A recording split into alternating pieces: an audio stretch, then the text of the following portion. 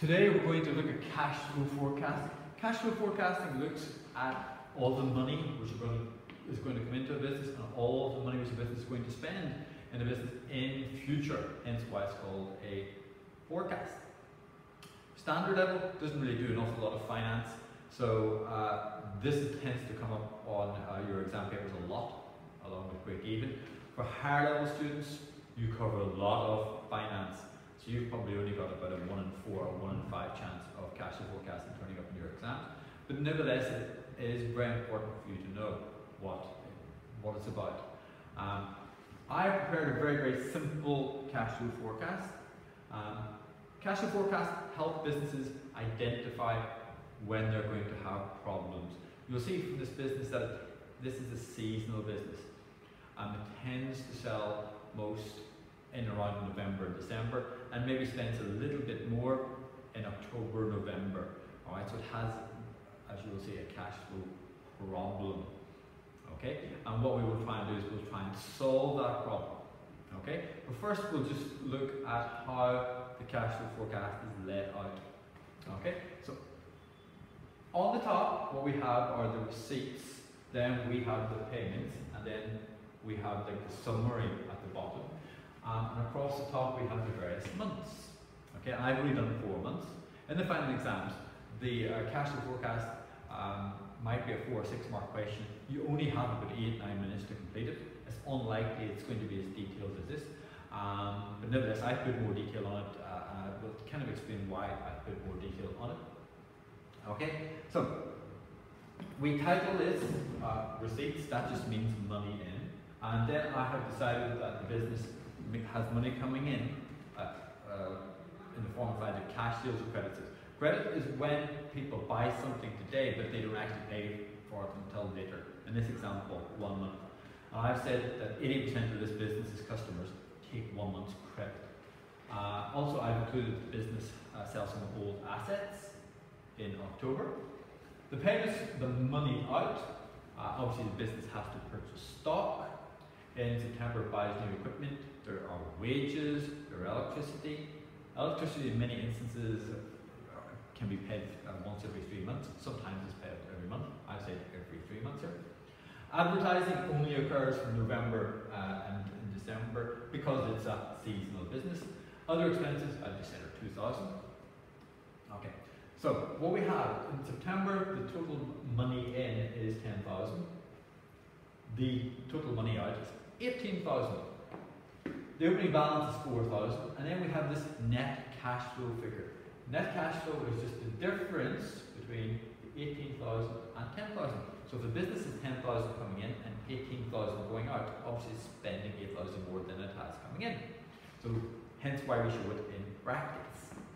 Okay, so 4,000 plus minus 8,000 then means that the closing balance is minus 4,000. Okay, the closing balance at the end of 1 month becomes the opening balance at the start of the next month. Then you can see here the amount of money in during October is 12,000. The amount of money out is 8,000. So obviously 8,000 taken away from 12,000 is 4,000. So that gives us the closing balance of 0. Okay, so you can see that the closing balance for 3 of the 4 months is a negative. Now, this is where we want to start using words like surplus and deficit.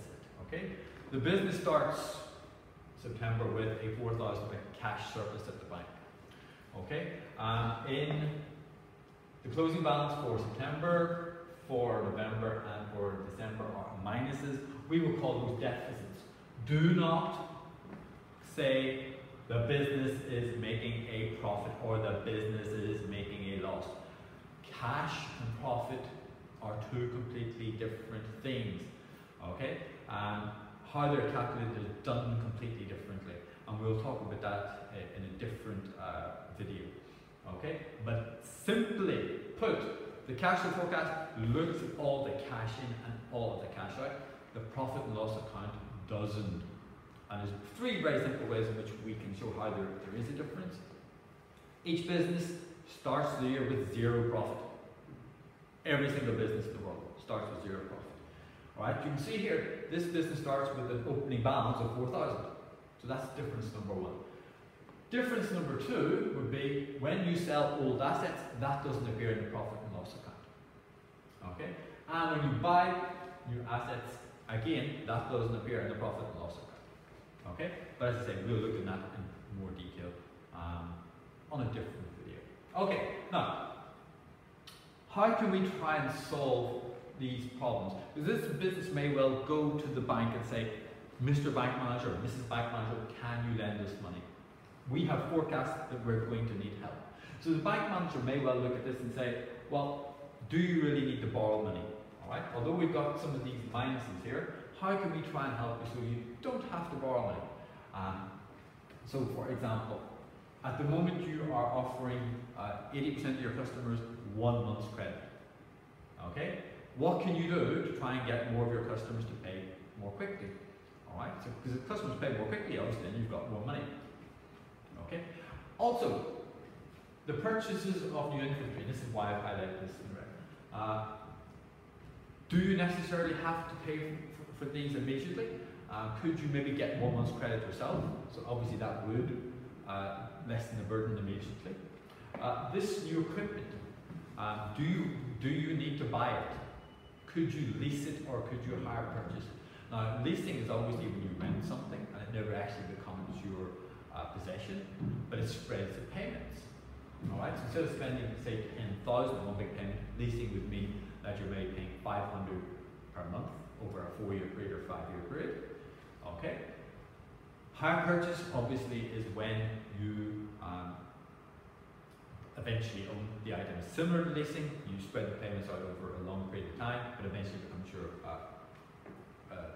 comes under your ownership. Okay.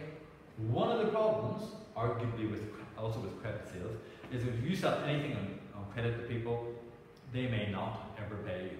So then it becomes a bad debt which you have to write off because you haven't been able to collect the money from that person. Or you may end up having to use a factoring company. And if you say you're owed $10,000 and you go to a factoring company, you try and sell to them, they may offer you $6,000. Okay? So you're not collecting all the money which is owed to you. Alright? Some of the other expenses, which you've noticed here, the reason why I've increased the wages from 2,000 to 6,000 is because it's a seasonal business. Okay? So if you're selling more things in December, you're likely to have more workers. Okay? The other expenses, again, that could be things like rent, rates, local property taxes, which tend to stay the same. Okay? I've highlighted sole trader up here because obviously the owner may be able to put more money into the business. If the owner can't, well, maybe they could consider becoming a partnership, or consider moving towards becoming, say, a private limited company, because again, there might be other new shareholders investing money in the business, which would obviously mean there'd be less need to maybe have to borrow money from the bank. Now, even if after, so let's say, into the buying things, or buying things, if through the use of leasing, obviously that was 500, 500, 500, 500, this answer here would still probably be a minus figure. Okay, so what will probably happen is the bank may offer something called an overdraft, which is short-term funding. All right, and that's partly because 20% of this business's sales come in cash, 80% come from 1 month's credit.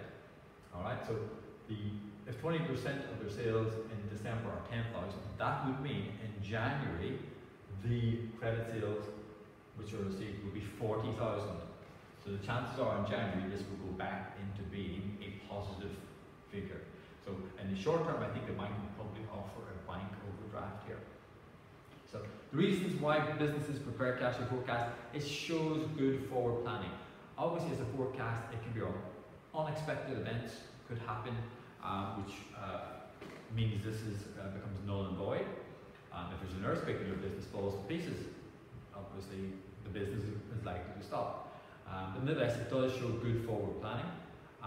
And working capital issues are identified. Working capital just means, do you have enough money to pay your short-term debts? Sometimes that's also called liquidity. So this is here to help a business try and solve its short-term cash problems. Please do not write about cash and profit as being the same thing. this on a later video.